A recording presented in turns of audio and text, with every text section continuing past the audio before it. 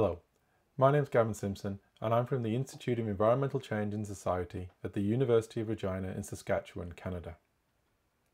Today I'd like to talk about estimating ecological resilience from poorly behaved time series.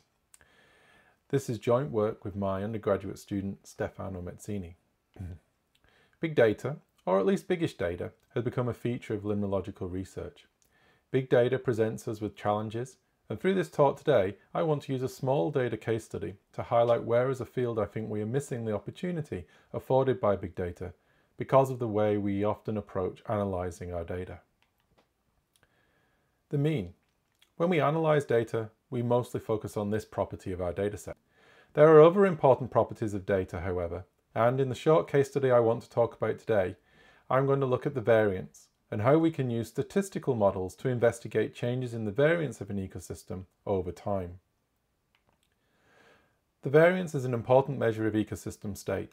Ecologists have linked variance with coexistence of populations, and variance can be interpreted in terms of resilience theory. Here I'm showing two cartoons. On the left, I'm showing the high resilience state, where the ecosystem returns rapidly to the equilibrium following perturbation, and hence has low variance, as shown in plot D. On the right, in the low resilience state, where the basin of attraction has become shallower, the ecosystem takes longer to return to equilibrium following perturbation, and it hence exhibits high variance. Estimating variance from time series is actually quite difficult, however. One way to estimate the variance of a series is by using a moving window approach. Here the analyst first detrends the time series, then chooses an appropriate window size, then, starting from the beginning of the series, calculates the variance of the observations in the window. Then we move the window along one time step, and then repeat steps 3 and 4 until we get to the end of the time series. A trend in the resulting variance time series is estimated using Kendall's tower rank correlation. This whole approach is ad hoc, with many knobs to twiddle. How do you detrend the series? What width of window should be used? The method is ideally suited to regularly spaced data, so that you have the same number of observations in each window. But what about series with data gaps or missing observations, or data that are inherently irregularly spaced, as many environmental time series are? Statistical inference with this technique is also very hard. Kendall's tower assumes that the data are independent, but they can't possibly be because of the moving window and the dependent structure that it induces. Sometimes surrogate time series are used to assess the significance of the trend in variance. Surrogate time series are series generated with known properties that don't have a change in variance, but these approaches rely on classical techniques like ARMA models, which only work for regularly spaced data, and the test is sensitive to the choice of order in the two parts of the ARMA.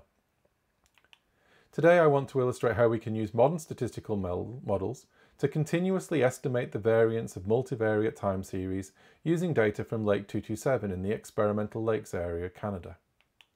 The lake was experimentally manipulated to investigate responses to increased nutrients. The lake is annually laminated, and my colleague Peter Levitt at the University of Regina has measured the subfossil pigment concentrations for each year between 1943 and 1990 when the core was taken. Kathy Cottingham, Jim Rusak and Peter Levitt previously analysed these data by separating them into a control period and a treated or experimentally manipulated period, and compared the variances of the two periods using a Levene's test, which is the equivalent of a t-test but for differences of variances, not means. They showed that the algal community was more variable in the treated period than in the pre-manipulation period.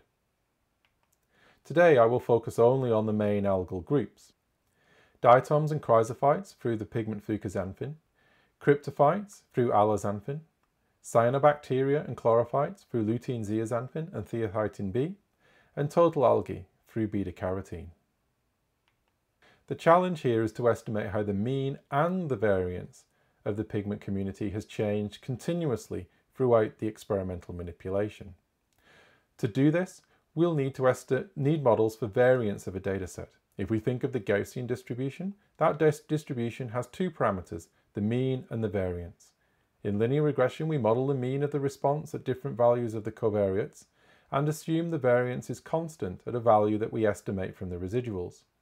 In the left-hand panel, I'm showing how the Gaussian distribution changes as we alter the mean while keeping the variance fixed, while in the right panel, I keep the mean fixed but vary the variance.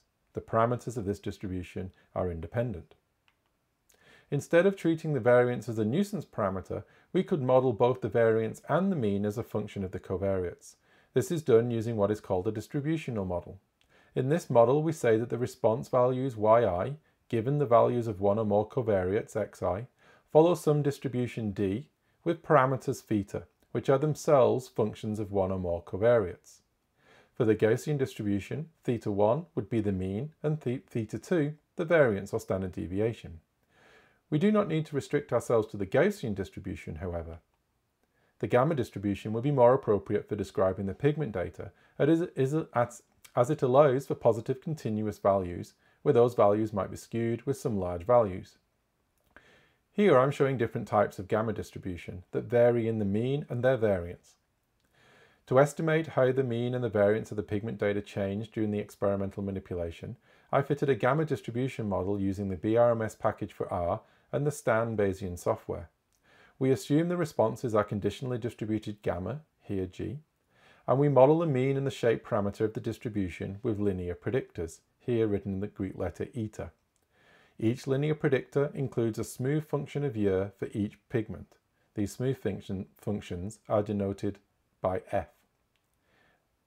After fitting, we calculate the variance of each time point using the estimated values of the mean and the shape parameters, and we use the posterior distribution of the response to generate Bayesian credible intervals. Here are the results. This plot shows the estimated mean concentration for the 5 pigments estimated from the model, and which shows the increase in algal abundance during the experimental manipulation that was apparent in the data. More interestingly, here I'm showing a plot of the variances of the pigment time series over time that were estimated from our model. We clearly see the increased variance in the algal communities that Cottingham et al. Observed, but now we can provide continuous estimates of the variance over time rather than having to split the data into two and compare the variance of the 2 time series. This virtual summit is focused, in part, on the challenges and opportunities of big data in limnology. We've seen an explosion in big data products in limnology through projects like Gleon and Lagos, to name just 2 initiatives. While we have made progress on the big data side of things, we have made less progress as a field in how we analyse these big data once they've been collected or collated. In many respects, these are problems of small data too. Unless as a field we rethink the way we analyse big limnological data, we risk wasting the opportunity that these data afford us. Collectively, we need to think about how to effectively extract information from big data, and how to do this using robust, defensible methods that are reproducible and repeatable. So how might we achieve this? The small case study I presented today speaks to many of the issues that I have with current data analytical practices. We should be using appropriate statistical models, not ad hoc metrics that make inference almost impossible for all but the ideal dataset. We need to accept that most datasets we want to work with are not Gaussian and will not exhibit linear responses to or relationships with covariates. For example, data on extremes, such as lake minimum and maximum temperature time series, cannot possibly follow a Gaussian distribution. Time to event and duration data don't either. As an example, we could see Stefano's talk on trends in lake ice phenology from earlier in the session. And, as I hopefully showed here, trends or responses are often nonlinear. We could use GAMs and smoothers instead of assuming that everything is linear. We want to avoid modelling each time series or site separately, instead take a hierarchical approach. This allows us to model how our data varies spatially, perhaps, and provides a means of summarising and comparing all sites or series rather than having to interrogate hundreds or possibly thousands of models post hoc with little hope of doing valid inference, as we have hundreds of thousands of separate models. And finally, beware the allure of machine learning. Yes, they might seem appealing, but these methods need careful fitting and understanding of how they identify patterns. It's very easy to shoot yourself in the foot and produce incorrect results with these methods, which ultimately leads to poor science. In closing, I'd like to thank my colleague Peter Levitt at the University of Regina for the Lake 227 pigment data, And I'd like to thank the Faculty of Graduate Studies and Research and the NSERC Discovery Grants Programme for funding. The slides are available at the link, and thank you for your attention.